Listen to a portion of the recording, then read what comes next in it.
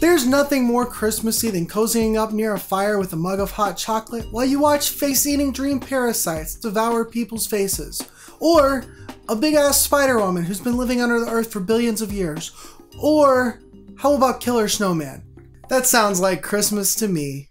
Are you an everyday nerd? Hit that subscribe button and turn on notifications so that you don't miss the next episode. Yo, welcome to your Everyday Nerd, the show where regular Christmas specials just aren't enough. We need science fiction to wrap up all our touchy-feely bits into time-altering, space-exploring nonsense. I'm your host, Zach Setter, and today's Christmas. That's Merry Christmas and Happy Life Day, everybody. Remember Life Day?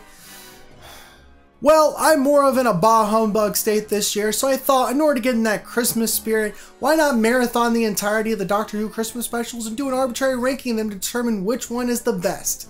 Everybody wants that for Christmas, right?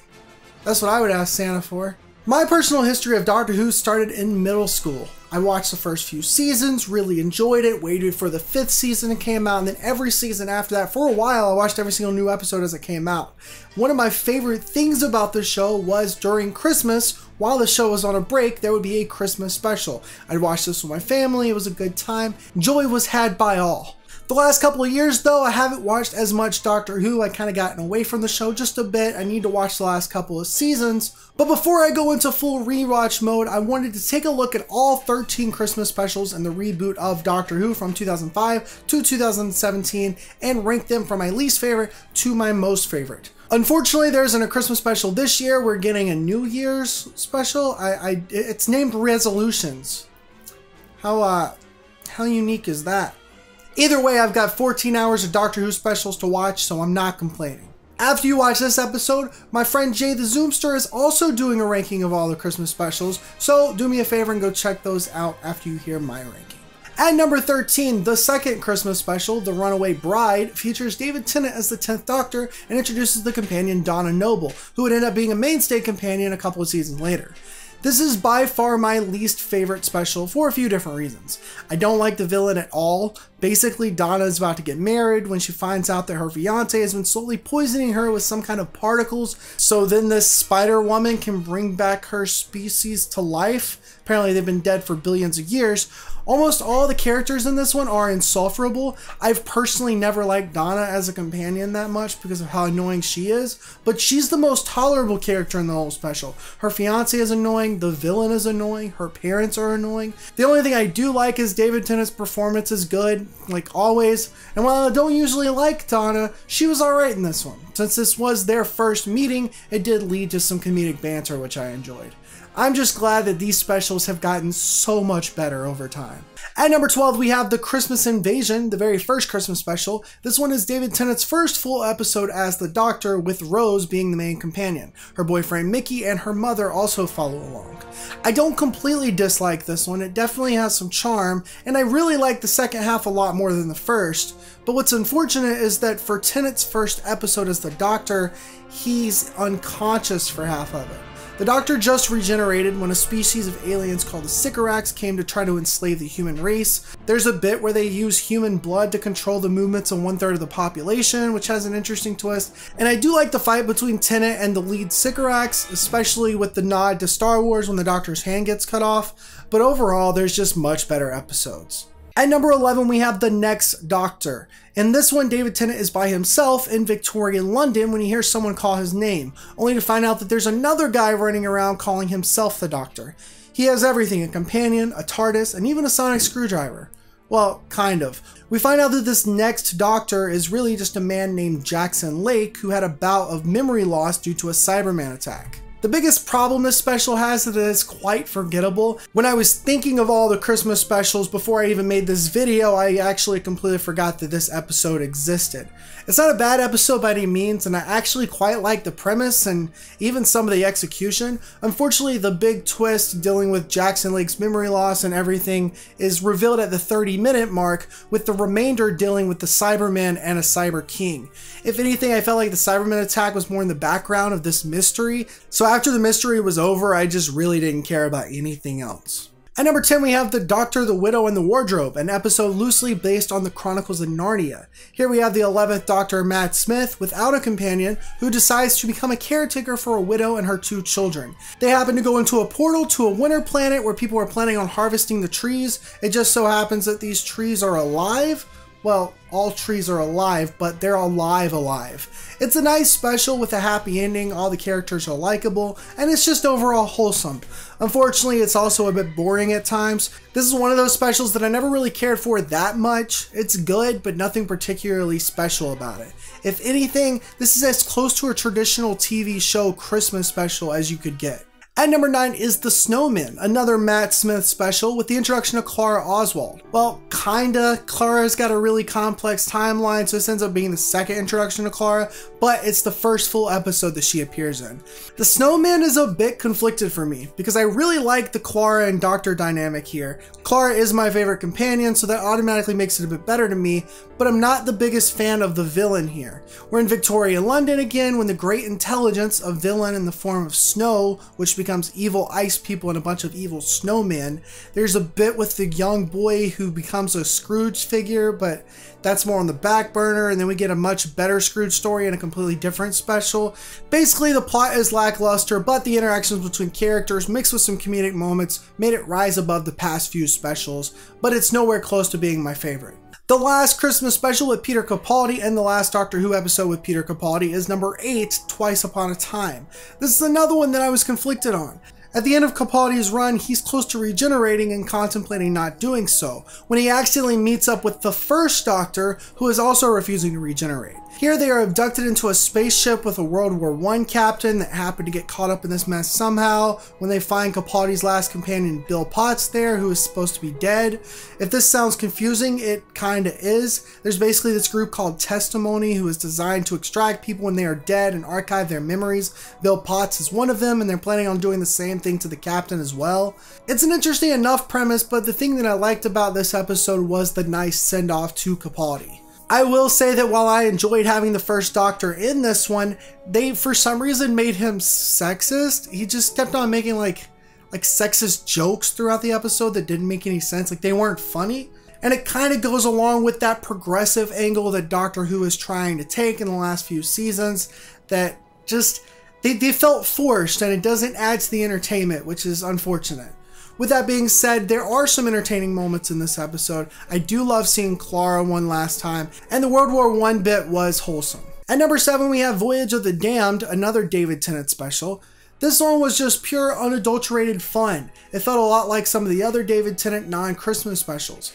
In this one, the Doctor finds himself on the Titanic, well, not the boat Titanic that we know of, but a spaceship cruise ship Titanic, which has the same fates. An evil man named Max Capricorn basically allows for the ship to get destroyed so he can go retire or something like that. It really doesn't matter. What matters is that this episode has actual stakes, which is nice and not something you see often in a Christmas special.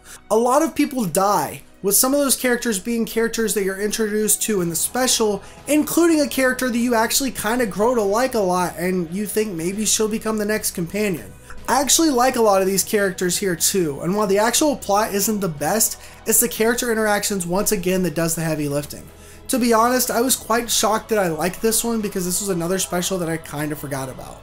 At number 6, we have The Husbands of Riversong, another Peter Capaldi special. What shocked me is that 3 of the top 6 specials have Capaldi in it, who I actually had to grow to like over time. So I don't know if it's Capaldi's great acting or the great writing or what, but I have surprisingly liked some of the newer specials more than some of the older ones. The Husbands of Riversong is essentially a send-off to Riversong. She was a reoccurring character for 7 years, having seen 3 different Doctors, and it's the dynamic between her and Capaldi that makes this episode so great. The actual plot, once again, isn't anything special. River tries to remove a diamond from a king's head, a king in which she married apparently. Yeah, Doctor Who gets weird sometimes. But overall, weird plot, weird bad guys, not much of a Christmas backdrop at all, but a beautiful send-off to a great character. Coming up on the top 5, we have The End of Time, the 2-hour, 2-parter send-off to the 10th Doctor, David Tennant. The End of Time for me was like a movie. There's a lot that happens, all of which ends up leading to the regeneration of the 10th Doctor, ending an incredible era of Doctor Who episodes. To state my negatives first, it mainly lies in the plot. Once again, the plot for all of these Christmas specials aren't exactly the best.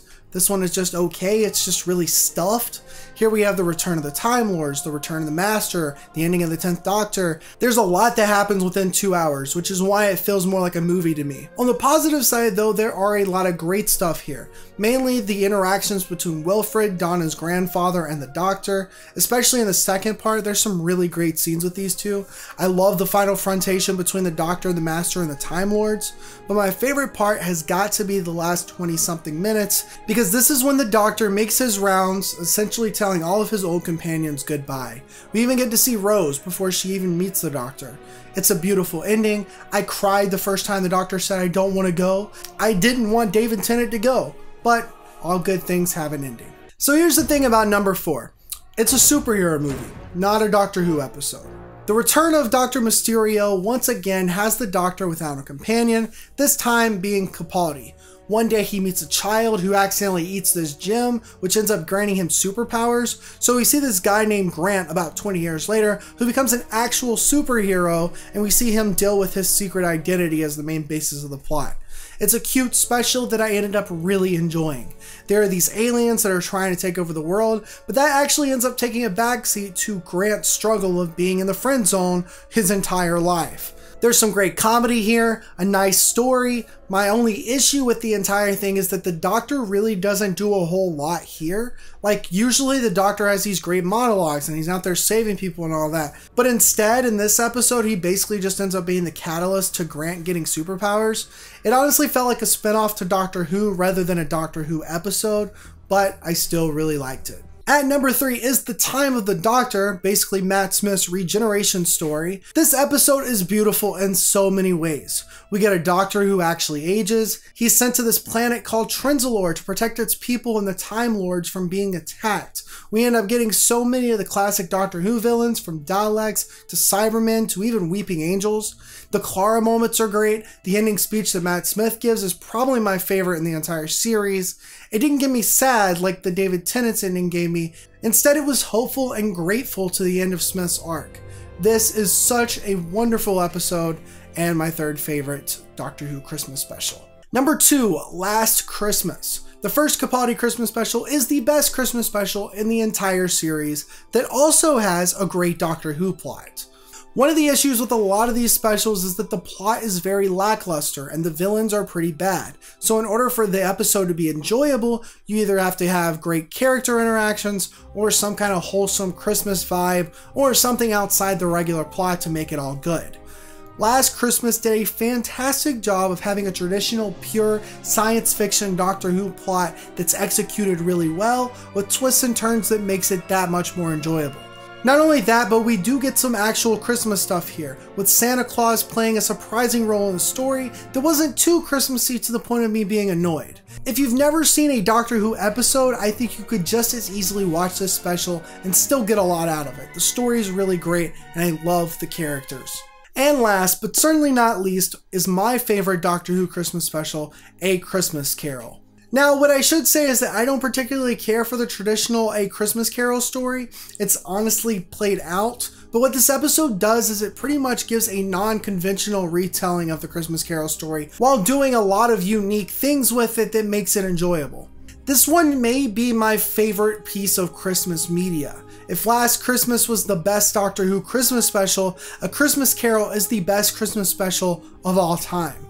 I honestly don't have a single complaint with this one. The story is actually good. The characters are great. The interactions between the characters are fantastic. The Scrooge character is also great, and I love seeing how he changes throughout the episode. While most specials don't have a companion, this one does have Amy and Rory, not particularly taking on the companion role in this one, but they're still important to the story. There's some great visuals, the music is amazing, and it's a beautiful story that makes you sad and happy at the same time, and easily my favorite of all the Doctor Who specials by far. That's all the time we have for today. Don't forget to check out JaytheZoomster's channel for his ranking on the specials. Him and I basically watched all of these in the span of a couple of days and then talked a lot about them on Discord. But surprisingly, our lists are different. So go check that out to see how his list is different than mine.